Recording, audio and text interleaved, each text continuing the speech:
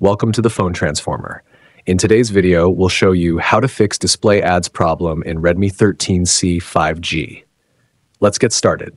Step 1. Take your Redmi 13C 5G phone and open the Settings app. You'll usually find this right on your home screen or in the apps drawer. Step 2. In the menu, scroll down until you see Password and Security. Tap on it to open that section. Step 3. Once you're inside, scroll again and tap on Privacy to continue. Step 4. Inside the Privacy menu, you'll see an option called Ad Services.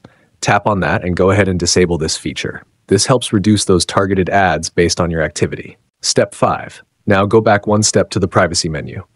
Here, find Usage and Diagnostics. Tap on it and turn it off too. This stops your phone from sending usage info, which can sometimes trigger ads. Step 6. Go back again to Password and Security, and this time open Authorization and Revocation. Step 7. Inside this menu, look for an option named MSA. Now, make sure your phone is connected to the internet. Tap on MSA, wait a few seconds, then hit Revoke when it becomes clickable.